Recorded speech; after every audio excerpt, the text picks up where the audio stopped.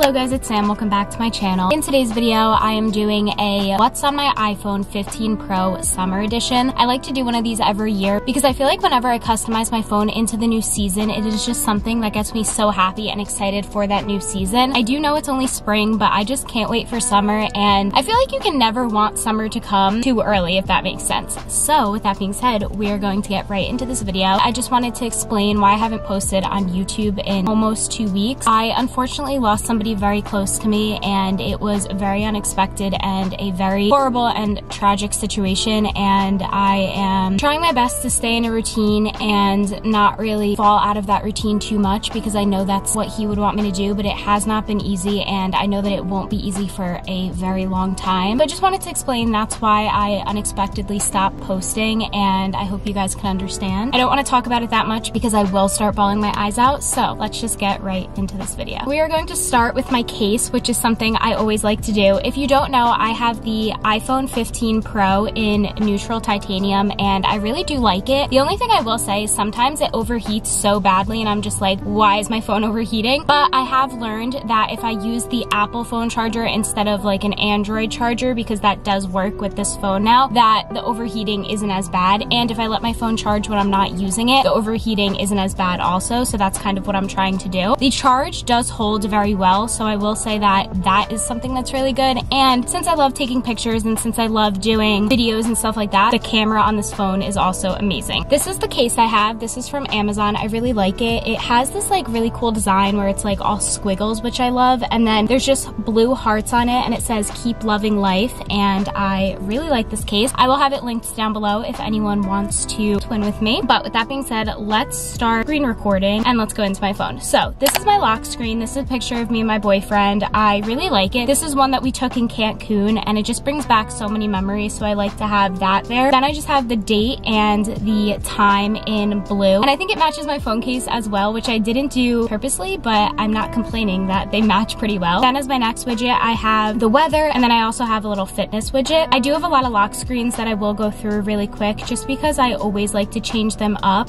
and I never really keep the same lock screen for too long just because I like to see different things on my lock screen, and I have them all set to a specific setting and different widgets and stuff like that. But for now, I've been using the one of me and my boyfriend a lot. So that is my little lock screen. Now when I go into my phone, this is what the initial homepage looks like, and I just have my wallpaper as this beige aura. I will say that most of my widgets are from Pinterest. I will have my Pinterest links down below. I love Pinterest. I love getting ideas from there, and if I'm ever bored, I am scrolling on Pinterest. So if you want to find any of my widgets, they are most likely from Pinterest. But this is my wallpaper, and I think it matches the theme very well. Now we're gonna go into my actual phone. So the first thing I have is a Pinterest widget. Again, like I said, most of these will be from Pinterest because something I really like about the Pinterest widgets is that it is so easy to have them switch all the time. And like I said, I like when pictures are always changing because it lets me see different memories or different things I want to do in this case, and I program all of them to different boards. I will say that some of these are not programmed to my individual board, but I will try to go through and link the pictures that I have in this video for you guys because I do really like them. So my first little widget is from Pinterest, and like I said, I'll just show you guys this one for example. What I do is I go to edit widget, and it'll come up, and for example, this one is not my board, but I pick the user, and then I have it on the board summer was what mattered, and